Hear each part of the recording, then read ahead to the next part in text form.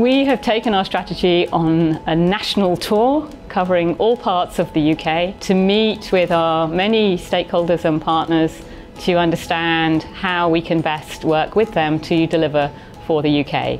Our 6 strategic objectives are brought to life by our principles for change that underpin all of them.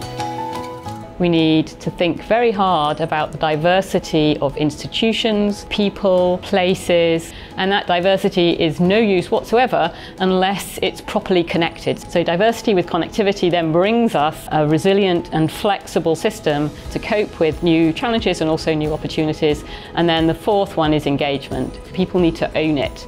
That's the full loop that I hope we can drive as one UKRI with our many communities and stakeholders across the UK. Today we're in Newcastle as part of a visit to the North East region, and very much our principles for change are evident in the many people that I've met so far. Some really exciting and inspiring people working on a huge range of different projects. Yesterday I was at the Centre for Process Innovation hearing about how you can innovate in manufacturing to produce the 21st century's key products, from those RNA vaccines that were so critical in the pandemic through to new battery technologies that are going to be crucial in our energy transition. I've been at the universities of Northumbria and the University of Newcastle in the context of all the universities in the region coming together to work collaboratively for the local economy and public services, which have been fantastic. Clearly here is a centre for ageing research, which is an issue critical for all of us across the world as we live healthier for longer.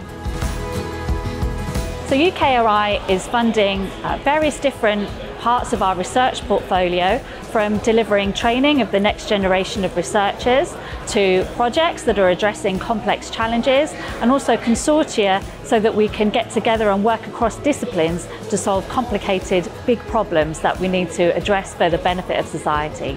There are so many opportunities for working here in the North East.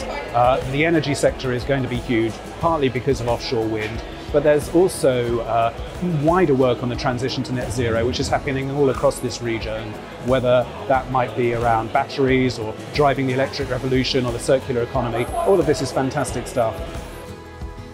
UKRI is playing a really important role supporting research and innovation here in the northeast of England.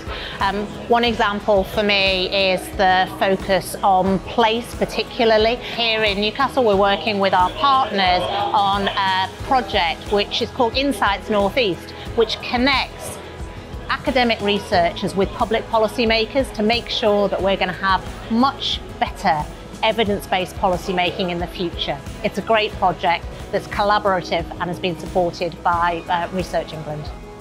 We have a lot of expertise also in data and digital and culture and creative arts. I think it's really important to think about how those different disciplines can come together in a place-based context and really make a difference.